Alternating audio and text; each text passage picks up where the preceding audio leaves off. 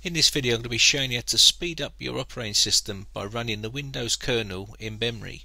So the first thing you're going to need to do is make a system restore point in case something goes wrong. So go Help and Support and then Undo Changes to your computer with System Restore.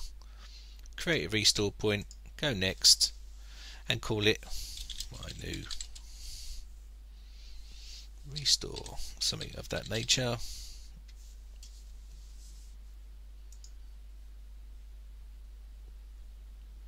And then close that off.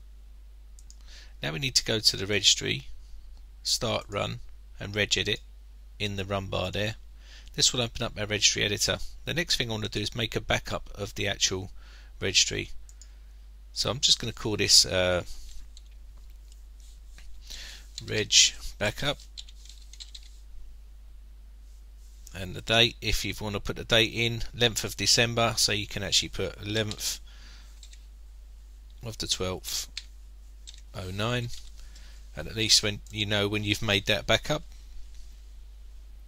Because we're going to be mucking around in the registry, you always want an actual backup of your registry in case something goes wrong. So now what we need to do is do a tweak in the registry, but before we do that you need to make sure that you've got at least 4 GB of memory, okay? Otherwise this is going to cause you a lot of problems. So the first thing you want to do is go to System, H key local machine, then System, then current control set,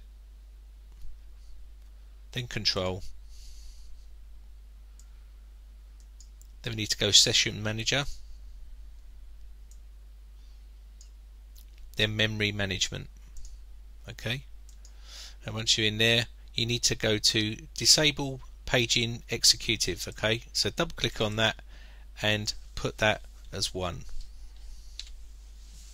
and then click OK, like so. Now when you reboot your PC that will be pretty much okay. You should be okay to use it right away, but I mean what you could do, you could refresh this if you wanted to, but I would always suggest do a reboot and you should be okay from there.